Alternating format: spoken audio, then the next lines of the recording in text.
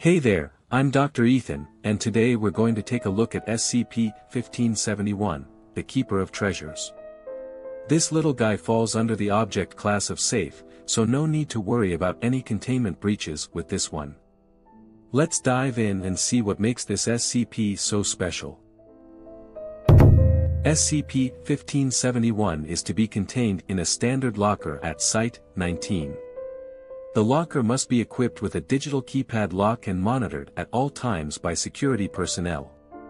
Access to SCP-1571 is restricted to Level 3 personnel and above, and any testing or interaction with the object must be approved by the site director.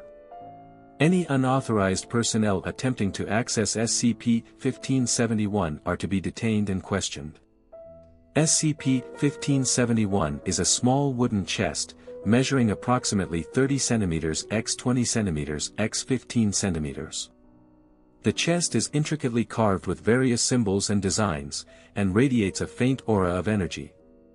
When opened, SCP-1571 contains a seemingly endless array of valuable and rare treasures, including gold coins, gemstones, and precious artifacts from various cultures and time periods.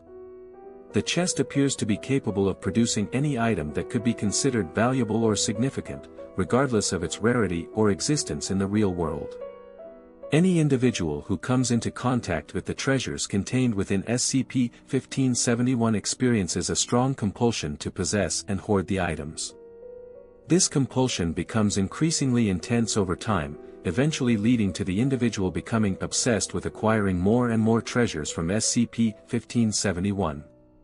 The effects of this obsession can be detrimental to the individual's mental and emotional well-being, often leading to paranoia, delusions, and a complete disregard for personal safety or morality.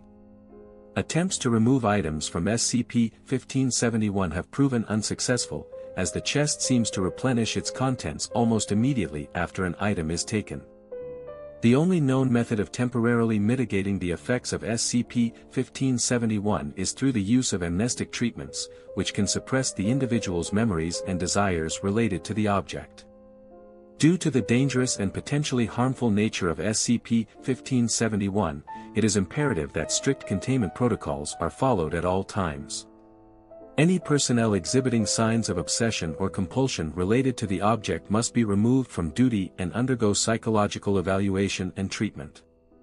In the event of a containment breach or unauthorized access to SCP-1571, security personnel are authorized to use lethal force if necessary to protect the safety and well-being of staff and civilians.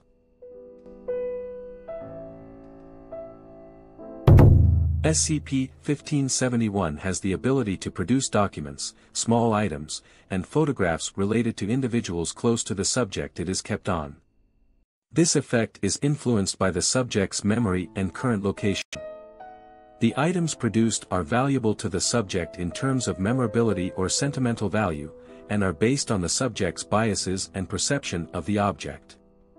The manifestation of new items appears to be triggered by emotional strain in the individual who most recently carried SCP-1571.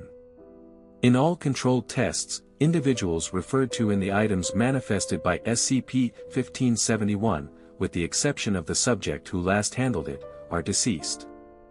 The SCP was initially recovered during a Foundation raid on a facility in West Virginia. Documents discovered during the raid indicated that Marshall, Carter, and Dark Ltd had retrieved SCP-1571 as a donation and were preparing to destroy it after it affected several of the organization's clients. As of November 19, 1986, SCP-1571 has been contained and classified as safe.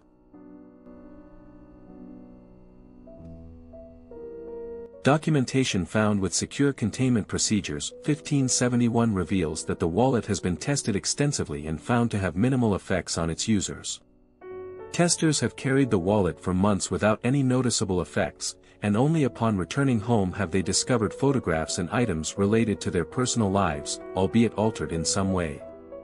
The wallet has also produced items related to the family histories of testers, including photographs and a card referencing a deceased family member's birthday.